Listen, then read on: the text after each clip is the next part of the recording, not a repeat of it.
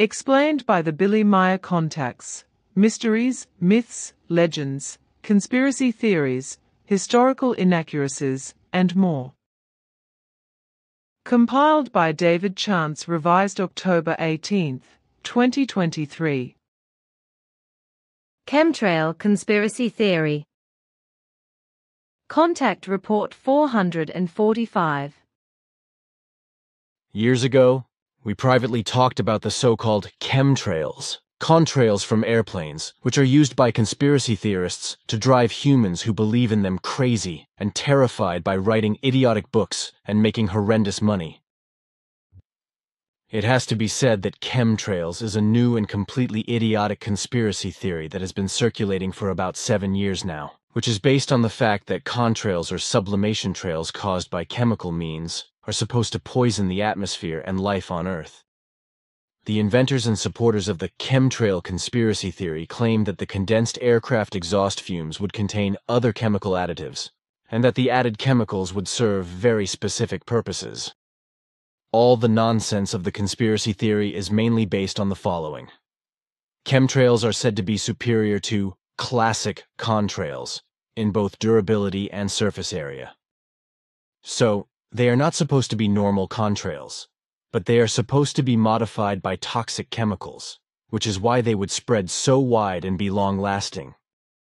It is said that before 1995 or even earlier, no such phenomenon had been observed, and that consequently no images from earlier times exist that would show such new contrails.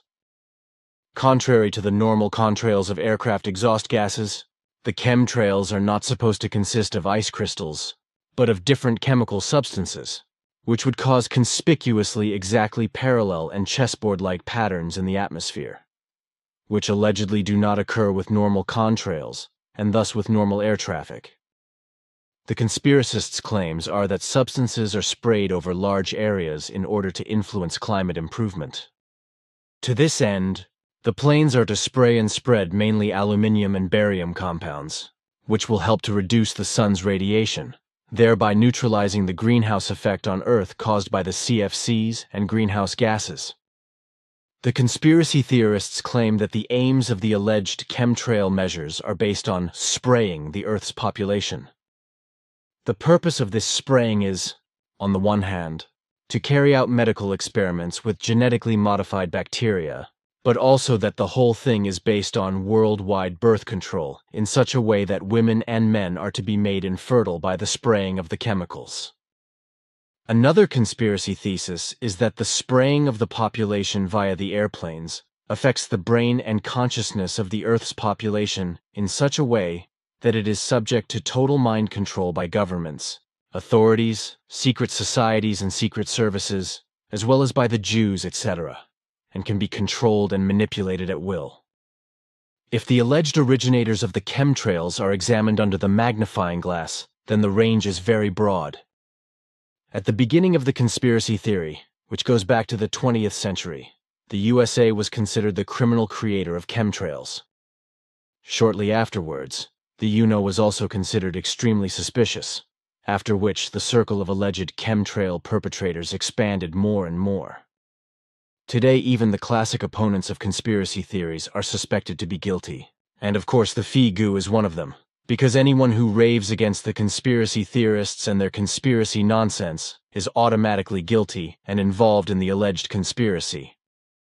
Among the allegedly evil conspirators are also the Freemasons and the Illuminati, as well as the aforementioned alleged Jewish world conspiracy, etc., and who are being talked into a lot of nonsense by all the conspiracy theorists, who make a lot of money with their nonsense, which they write down in books, and who frighten their readers. In relation to the chemtrail conspiracy theory, the main criticism is based on the fact that the composition of a condensation trail cannot be determined from the ground. For this reason alone, the allegedly altered composition of the contrails is highly speculative. The truth of the composition and shape, etc., of the contrails as they appear today is based solely on the fact that the greenhouse effect is causing changes that were not there before.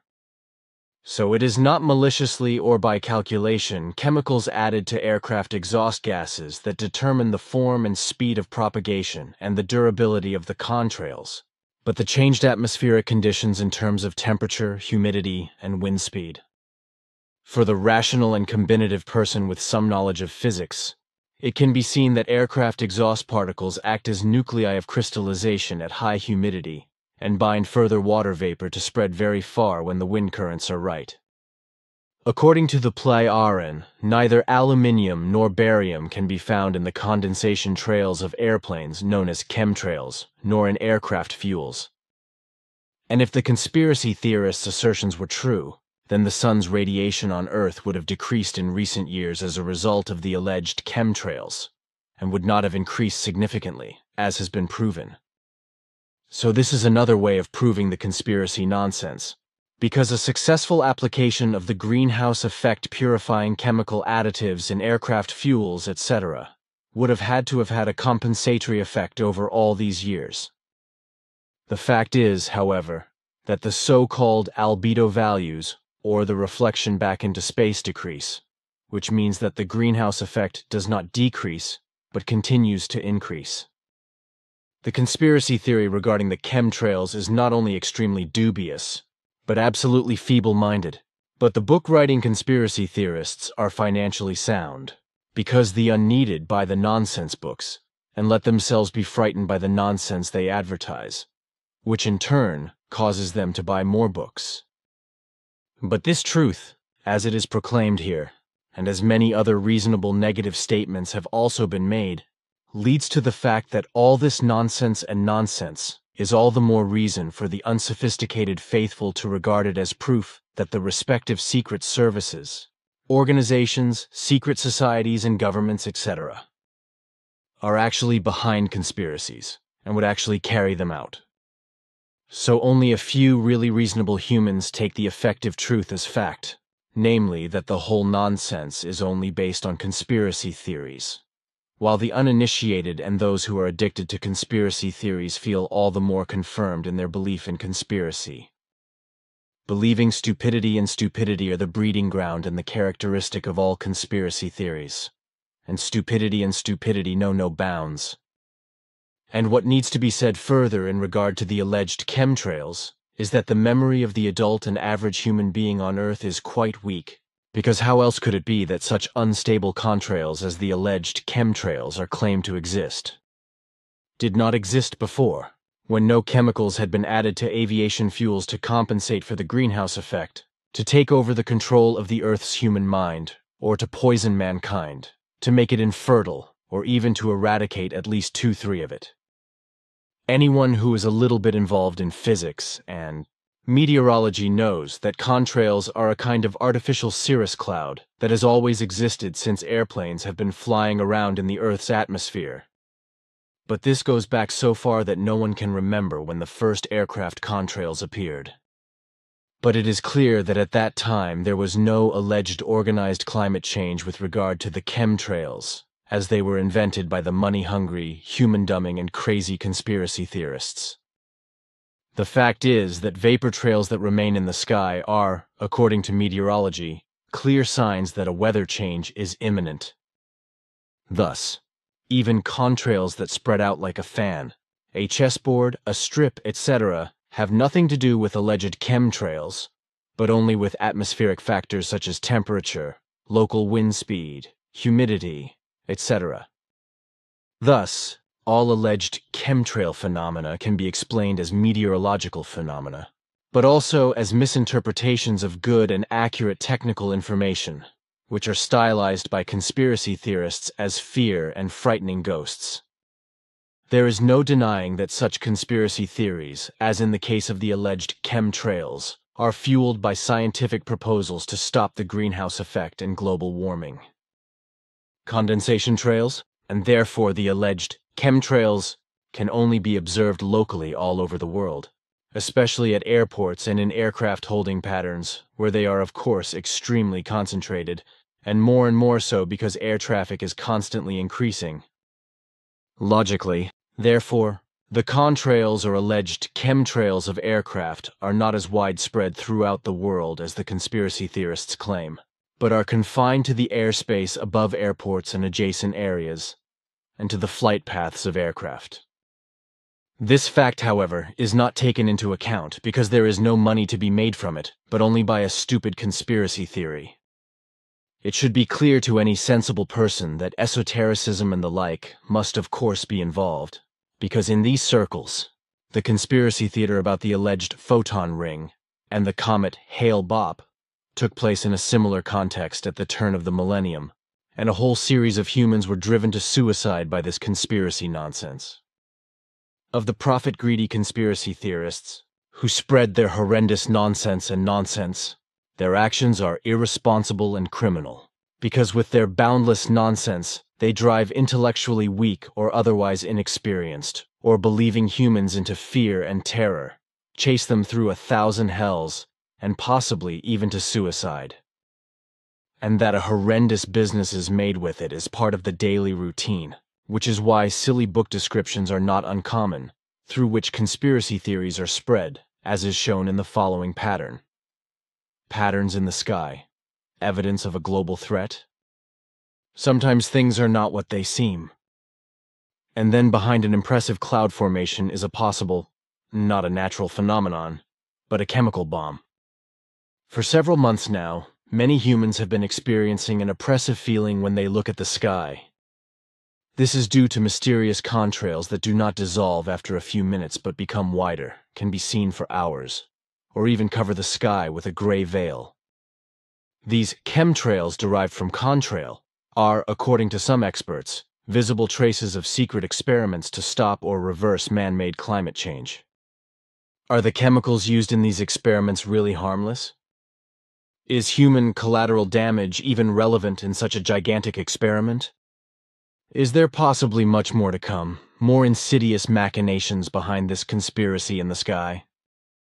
The first book on the subject answers some of these questions, and many new ones arise. For not all good things come from above. Well, conspiracy theories are well thought out and targeted manipulations from which humans start to suffer and fall into fear and terror.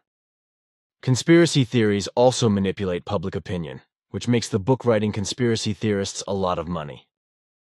But the humans who let themselves be influenced by the whole thing do not feel well anymore, become insecure, and get even more attached to all the nonsense of the book writers, etc., in order to become conspiracy paranoiacs themselves, like the conspiracy theorists, which often leads to schizophrenic delusions, and therefore things and phenomena are seen and experienced that are not real and do not stand up to any reality check. Contact Report 672 20th Century Chemtrails, vapor trails are said to contain chemicals that affect the population. False condensation trails are visible long white streaks, especially those formed in the wake of aircraft by water vapor and other exhaust gases, which form particularly behind high-flying jet aircraft when the humidity in the aircraft exhaust gases condenses. These long strip clouds or vapor trails have nothing to do with the conspiracy theory of chemtrails. Also known as chemical trails, poison strips or poison clouds, which are supposed to correspond to the deliberate release of chemicals into the atmosphere. According to the nonsensical conspiracy theory, airplanes are supposed to spray chemicals on behalf of states in order to change the weather and climate, poison people, or otherwise influence world affairs, which, however, corresponds to nothing but complete nonsense. Chimborazo Mountain. Contact Report 031. Concerning Mount Everest, I will have to correct you, since it is not the highest mountain on Earth. Your scientists count the elevation of land or of a mountain in meters above sea level. That is the exact mistake, for such measurements should not use sea level as the starting point. The starting point for all measurements should be from the center of the planet, which never changes. This is because planetary shapes are never exactly round, but tend more towards the elliptical. When you say that Mount Everest is the highest mountain of Earth, then this is correct only with respect to sea level. But in truth, it is around 2,150 meters lower than the highest mountain of your world. When you measure Earth mountains, then the center of the planet is decisive, and measured from there, you will see the highest mountain on Earth is not Mount Everest. One of the highest mountains, as far as I know, is Chimborazo in Ecuador. Surely, and by calling it, you have named the highest mountain on Earth. This mountain is indeed surrounded by many myths and legends, and in earlier times has played a very important role in the activities of extraterrestrial intelligences. Christian fish symbol, itches. Contact Report 834.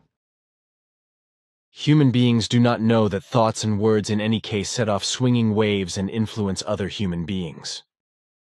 But this is generally the case, and therefore the attitude of human beings, apart from weapons, also creates swinging waves and causes much enmity, mischief, faith, greed, hatred, murder, revenge and retaliation, as well as destruction. And that Christianity interprets your ancient sign for murder and destruction as a fish, and moreover abusively declares it as a Christian symbol, I find that simply awesome. As far as I know, at least that's how Svath explained it to me, already in ancient times, a Pleiadian woman called Phacoma showed or gave this to a certain Pericles as a symbol of secret murder and destruction. But he did not use it himself, though the symbol was somehow handed down anyway, like this. Symbol. This is known to me. Our ancient symbol sign for secret and subterranean murder and destruction of truth was unfortunately misused already in ancient times of the first Christianity.